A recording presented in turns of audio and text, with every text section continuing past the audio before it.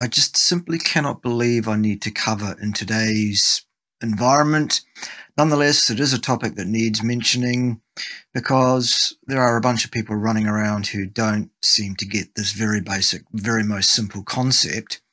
And the concept, of course, the topic of today's discussion is association versus causality. So, what are these things? Association is this associates with that. Causation is this causes that to occur. They are not the same thing. And the reason that I'm stunned that I have to mention this is because everybody who's done 5 minutes of study in science knows this. It's the first thing you're taught in the first half an hour of the first morning of your first undergraduate degree. Association does not establish causality.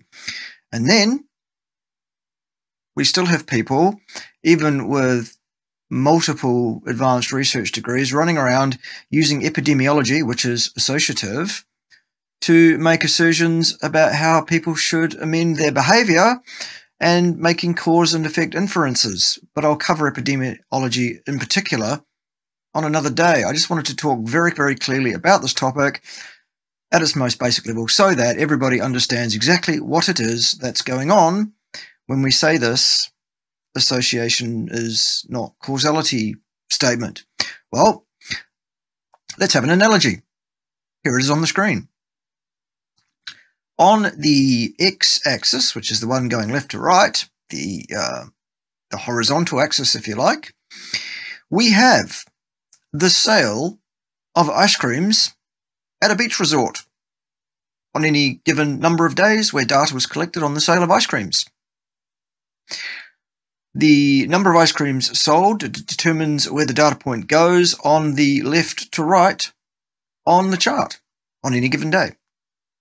On the y-axis, the straight up and down, the vertical axis, what we have is another outcome variable, which is number of cases of sunburn reported to the first aid people at the beach that day.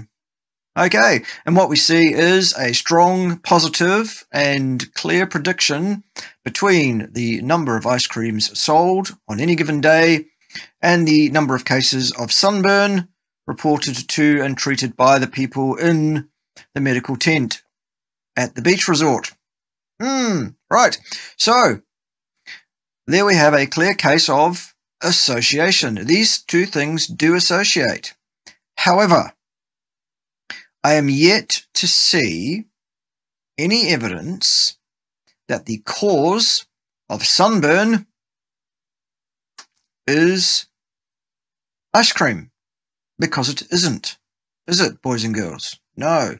There's another confound in between. It's a chain where you would say, well, okay, both sunburn and the sale of ice creams might be causally connected to a third completely different factor that we haven't even looked at here, that being the hotness of the day, the directness of the sunlight, the lack of wind, if that was the case. All sorts of things play into whether or not somebody ends up getting sunburned at the beach. And it's probably got nothing to do with whether they bought ice cream and ate ice cream or whether they didn't. Basically. So when you see these ridiculous studies that say this is associated with that, the correct, scientifically valid, robust response to anybody who puts anything like that in front of you, the first question is, so what if this correlates with that? Does this cause that? Can you show me an experimental study that links those two things causally? No? We're done. Okay. What's next? All right, there you go. So there it is in 5 minutes or less. Association versus causality. Not the same thing, should not be used as the same thing. You should not make inferences around that. It's inappropriate, it's anti-science, it's ridiculous. All right, join me.